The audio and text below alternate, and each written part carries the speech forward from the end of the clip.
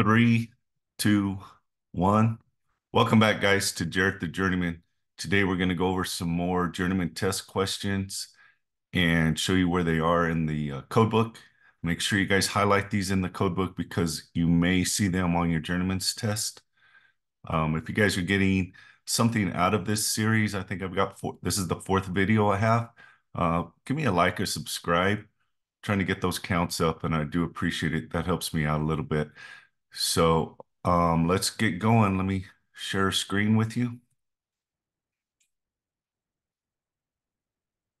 And here we go. All right. Journeyman test questions, 10 questions, and this is video number 4. Let me get going here.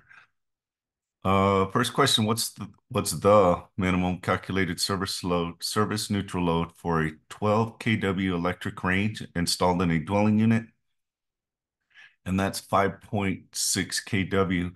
So what you do is you look at table 220.55, which is your electric ranges, and then you can utilize 220.61b, which tells you can take 70% of the load. So remember at 12 kW, if you look on that table, go all the way to the right under one electric range, and it puts you in the C column, which tells you it's 8 kW for a 12 kW range. Then you take 70% of that and you come up with 5.6 kW.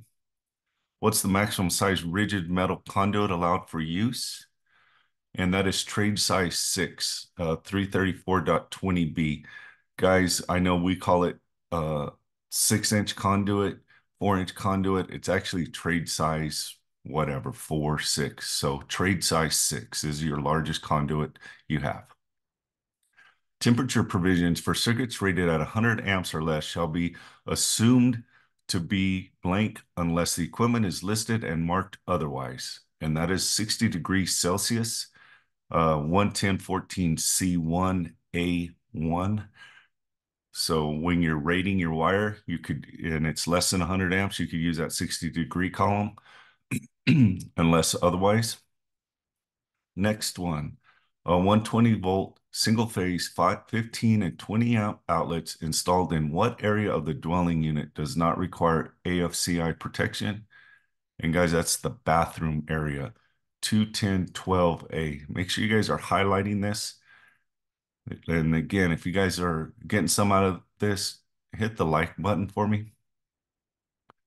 Next one, non-metallic auxiliary gutters shall be supported at intervals not exceeding blank feet at each end. So if you look in the back of your keyword index under non-metallic gutters, you will see that it's in 366 and it's 3 feet. So it's 366.3 or .30b. What is the approximate area of 300 kc mil XHHW conductor? And it's 0.4536. And we find that back in chapter 9, table 5. Remember, you used table 5 to find the area or of the conductor, and then, you can go back to table 4 to find the size of the conduit, and you can figure out your conduit fill. Next one, portable structures at a carnival shall be maintained not less than blank feet in any direction from overhead conductors operating at 600 volts or less, except for the conductor supplying the portable structure. And the answer is 15 feet, 525.5B1.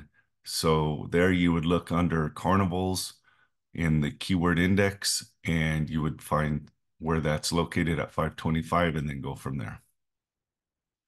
When used as a ground electrode, grounding rings shall be installed not less than blank below the surface of the earth, and that's 30 inches, 250.53F. Remember all your groundings in 250.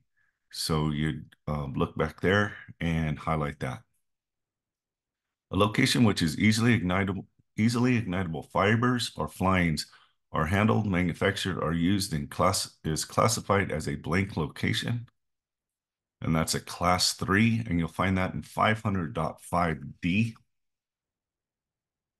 Next one, what is not required to be marked on a transformer nameplate? And that's the primary circuit, 450.11a, and 450 is your transformers. Guys, that's it. That's all I have today. If you guys are needing some more help with this, I do have a private Facebook group where we go over these daily if need be. You can get on there, ask questions. I will be answering them for you, and then I'll hop on probably weekly and do a live chat. So we also have a lot more of those test questions available on this Facebook group.